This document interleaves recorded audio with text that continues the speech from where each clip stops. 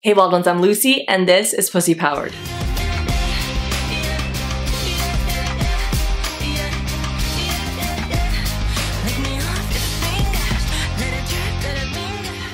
Today's video was inspired by a question from a queen in the audience. She asked, do you have any videos that talk about feeling turned off after orgasm? One of the pressure points for me in having intercourse is that after I orgasm, I want my husband to get the hell off me. Do you have any content that talks about this specifically? This feeling that my body needs to shut down after I orgasm. Thank you for sharing this question. Post-orgasmic moments can be some of the most beautiful, euphoric, connecting, blissful moments, alone or with a partner. But so many women don't experience it this way. You're definitely not alone in experiencing these kinds of post-orgasm sensations. In fact, personally, for the first 8 to 9 years of marriage, I experienced the same thing. For starters, it took so many mental gymnastics for me to get off, fantasizing certain scenarios and then switching scenes in my head while my husband was going down on me, that it took me much longer to orgasm than it does now, and with much more intense stimulation. So the moment that the orgasm would begin to happen, I would instinctually push my husband off of me, because what just felt pleasurable all of a sudden felt painful. Then, after giving birth to our third daughter and experiencing trauma to my clit externally, we had to dial down the intensity quite a bit and get creative about different kinds of stimulation. Over the years, using the mindset practices and the self-pleasure practices that I now get to share with you, a whole new world of sexual pleasure has opened up for me and for my sex life, where now I frequently have G-spot, A-spot, and cervical orgasms in addition to or combination with clitoral orgasms. But before we explore some ways you can open up your world of sexual pleasure, let's explore some common reasons on why this uncomfortable phenomenon happens after orgasm. Potential reason number 1, overstimulated clit. If you're using clitoral stimulation to orgasm. While women typically have a shorter refractory period than men do post-orgasm, much of it depends on what it took to get to that first orgasm. But hold up, before we move on, what is a refractory period? The New Oxford American Dictionary defines a refractory period as a period immediately following stimulation during which a nerve or muscle is unresponsive to further stimulation. So especially if you're using external clitoral stimulation on the tip, which is super sensitive to come unless your body is used to continuing stimulation on or around the clit, it may even begin to feel painful to continue stimulation, just like it did for me. The second potential reason is post-orgasm clarity, more commonly known as post-nut clarity or post-nut brain. So before you orgasm, your brain becomes hyper-focused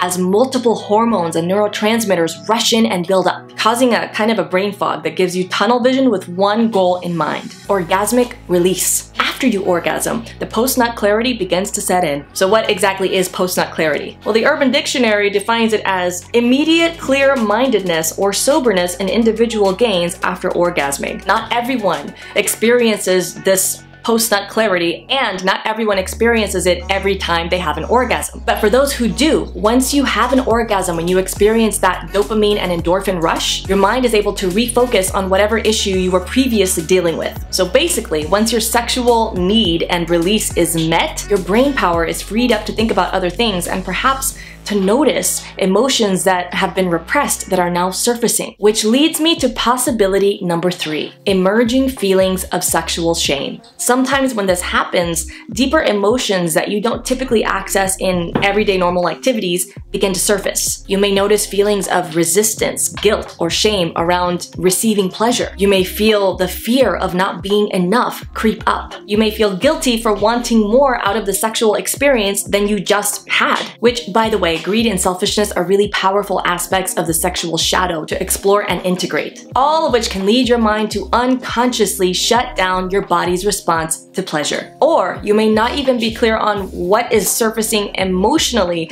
but your body feels it. Your body is wise. Your body remembers even when your mind does not. So for whatever unconscious, subconscious reason, your body immediately shuts down the pleasure. Okay, so this is by no means an exhaustive list of all of the possible reasons that you're experiencing what you're experiencing, but it's a good starting point to begin to dig deeper. So now, next, what can you do about it? The first thing you can do is nothing. If this isn't a problem for you and it isn't a problem for your partner, then you may just consider leaving it alone. Keep doing what you're doing and simply stop the sexual stimulation or the sexual experience altogether after you orgasm. However, if you're watching this video, that probably won't quite cut it for you. So here are a couple other options you may want to consider. The second thing you can do is to take time to feel through it physically and emotionally. Talk with your partner ahead of time about either pausing right after you orgasm, creating space and time for the emotions and energy to flow, which could manifest as crying, shaking, laughing, even something as simple as a long audible sigh, or creating space for this to happen after you're both totally done with sex. This can be such a powerful bonding experience, which reminds me,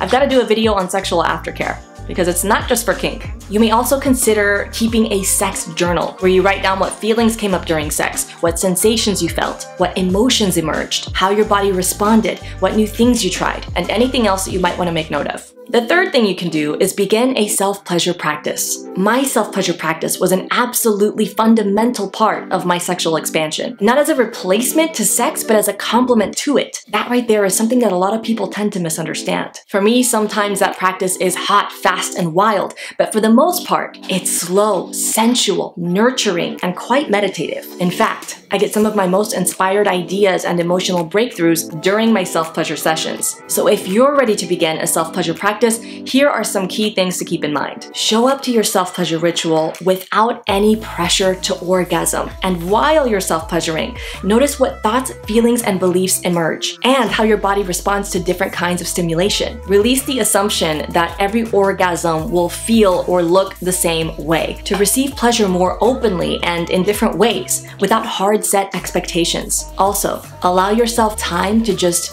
breathe into your body and be fully present with your body after each self-pleasure session, and especially after each orgasm. Envision the energy circulating in and through and around your body, noticing any emotions that are bubbling up. And during this time, if you feel your legs or your whole body begin to tremble, let it tremble as you keep breathing deeply. And on the exhale, relax your jaw, open your mouth, and release any sounds that are ready to be released. Just because the peak of your orgasm has passed, it does not mean that your body is done releasing. I personally like to take about 2 to 5 minutes post-orgasm to do this, although sometimes it can be a little bit longer, especially after sex where there's this shared energy to feel through. Whatever you choose to try or experiment with from this point, I want to acknowledge you for being here, for prioritizing your pleasure, and for being open to ways that you can experience more aliveness, more connection, more pleasure, and more depth in your life. And for those of you queens who are ready to explore more of your pleasure potential, awaken more of your sexual energy, and feel more embodied, more turned on, more alive, more juicy, I invite you to check out my upcoming 7-day Sacred Slut Reclamation. Registration will be closing soon as we begin the program on September 7th. If you're watching this after the program is done or after registration is closed, I encourage you to check out what self-study programs are available at pussypowered.me. Alright, wild ones, that's it for today. If you enjoyed this video, please give it a thumbs up, share it with some friends, and subscribe for more on sexual empowerment and healing for women. In the meantime, here's to your awakening and your pleasure for a pussy-powered life.